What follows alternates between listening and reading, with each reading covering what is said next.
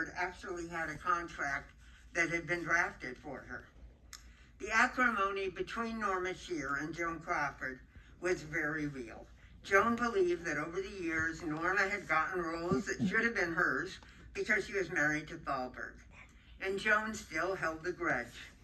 And according to our resident Norma Shear expert, Darren Barnes, who I think is here with us tonight, Norma did not want to make the movie, but she went along only because Mayer insisted, and she left town as soon as filming was over. It's not a very, it's the least thankful role for sure, but, that's our Norma.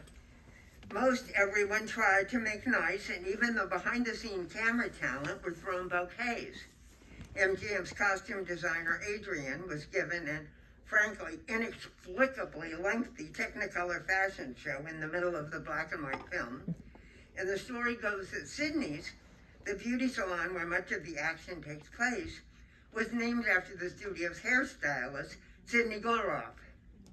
The women also marked the final 1939 landing for George Cukor, after he had moved on from The Wizard of Oz and then pushed out of the Gone with the Wind, reportedly because Clark Gable was concerned he was a women's director.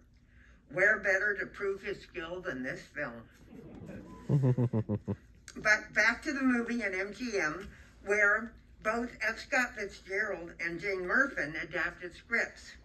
The play had originally been bought for $125,000 as a vehicle for, wait for it, Claudette Cole Bayer to be directed by Gregory LaCava.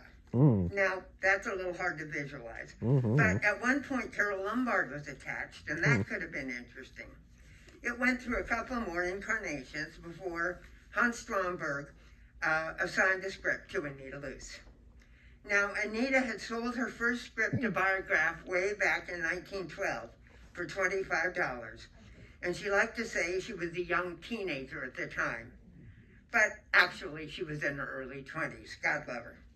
She came to Hollywood from San Diego to write for Griffith in 1915, and the letters she sent to her were all addressed to Miss Luce. Anita would later say, oh, they didn't know I was a woman. Oh, they knew. And nobody cared. If she did the work, that's all they cared about.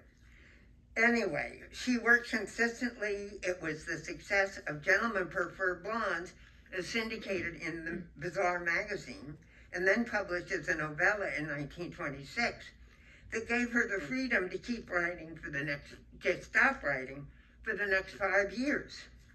She and her husband, John Emerson, traveled through Europe and Palm Beach and living the life she thought she wanted.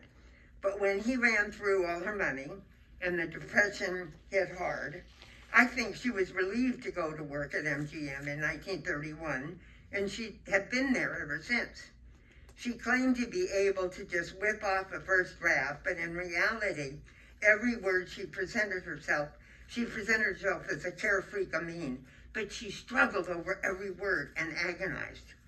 And if she kept falling in love with men not worthy of her by a long shot, she could live vicariously through her scripts.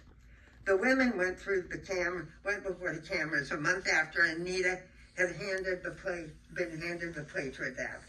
And she was the perfect choice to tweak the almost 100 lines or phrases that the Hays office deemed unacceptable.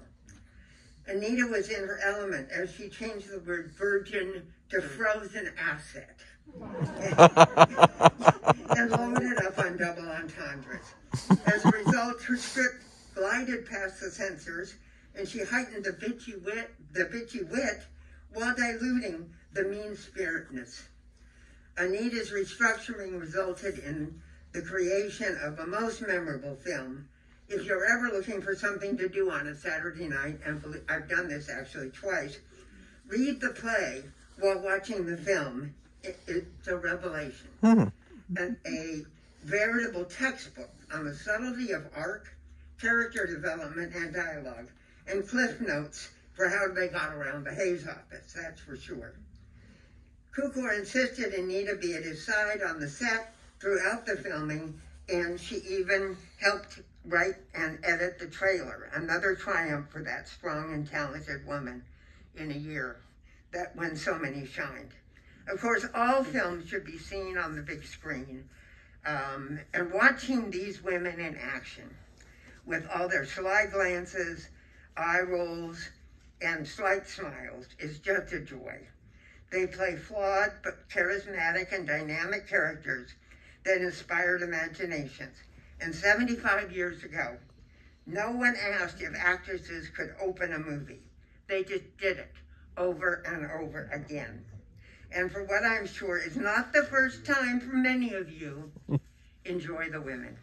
Thank you.